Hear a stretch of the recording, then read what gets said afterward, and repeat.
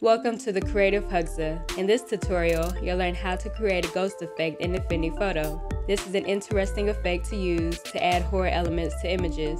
For this technique, we'll use a few blur filters, the twirl filter, and the curves adjustment. First, go to File, Open, and select the image of the woman in the green dress. Second, press Ctrl and J to duplicate the image. Turn the original layer off and label it Original. Grab the Selection Brush tool from the Tools panel. In the Context toolbar, set the Mode to Add and check the Snap to Edges box. Take the brush and make a selection of the woman. Make sure the duplicated layer is selected first. To increase the brush size, press the right bracket key. Press the left bracket key to decrease the brush size. Also, if you select an area you didn't want to select, press the Alt key and go over the area to deselect it.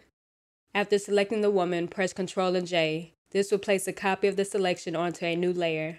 Press Ctrl and D to deselect. In the Layers panel, turn the layer of the woman off. Select the layer we duplicated earlier. We're going to use the current image for our background, but we need to remove the woman from the picture. Grab the Inpainting tool from the Tools panel. In the Context toolbar, set the opacity and flow to 100%. Set the hardness to 50%. Take the brush and go over the woman to remove her from the image. Press the right bracket key to increase the size of the brush and press the left bracket key to decrease the size of the brush. In the Layers panel, turn the woman layer back on. Then, go to the Transform panel and turn on the Lock Aspect Ratio.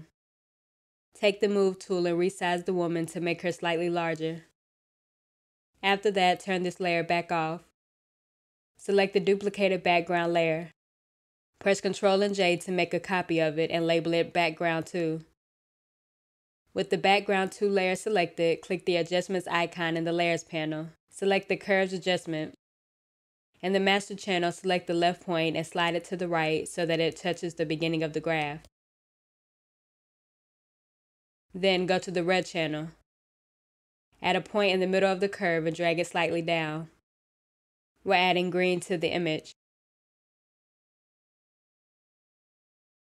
Drag this adjustment inside of the Background 2 layer. In the Layers panel, click the Mask Layer icon. Drag this mask layer inside of the Background 2 layer.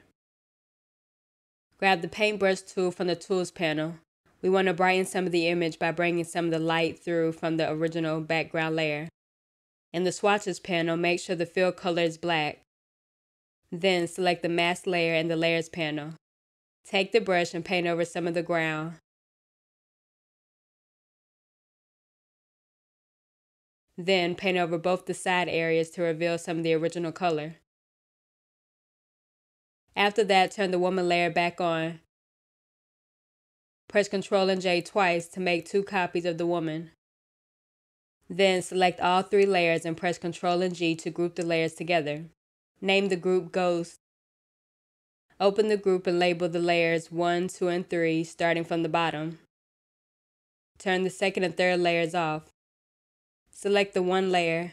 Go to the Filters menu, then select Blur, Gaussian Blur. Set the radius to 35 pixels.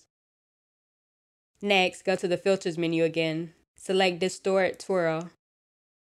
Set the angle to -48 degrees and the radius to 1024 pixels. After that, select the 2 layer and turn it on. Go to the Filters menu, then select Blur, Radial Blur. Set the angle to 20 degrees.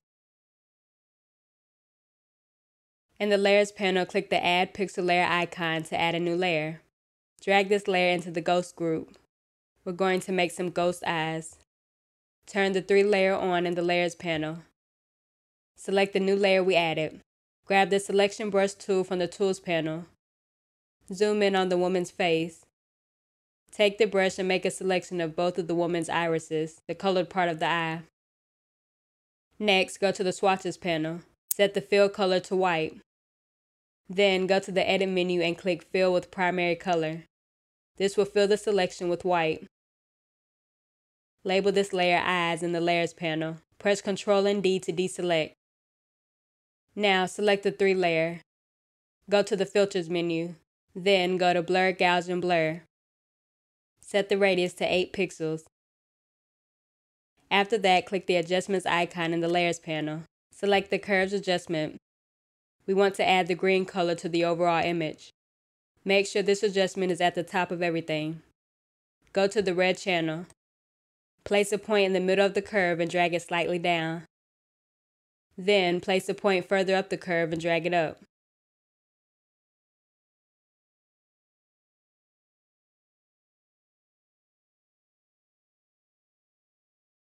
And this is how to create a ghost effect in Affinity Photo. If you've enjoyed watching this video, please give it a thumbs up, comment, share, and subscribe. Also, hit the bell icon to turn on post notifications so you never miss an upload. Thank you for watching.